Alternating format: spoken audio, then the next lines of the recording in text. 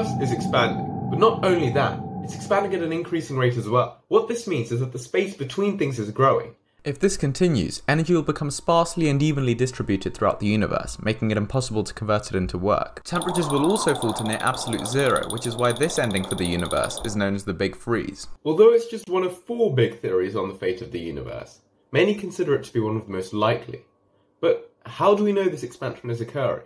The clue lies in the light we receive from distant supernovae, which appears redshifted.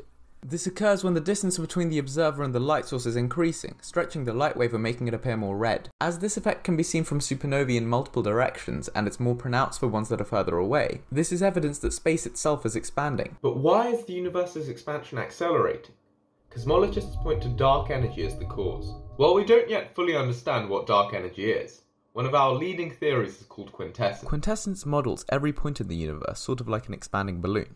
Over time, these balloons inflate at varying rates and push each other away, causing the space they take up to expand. More precisely, quintessence is the scalar field that determines how strong this expansionary force is throughout space. If we could one day manipulate dark energy, we could use it to warp space and travel faster than light without breaking the laws of physics.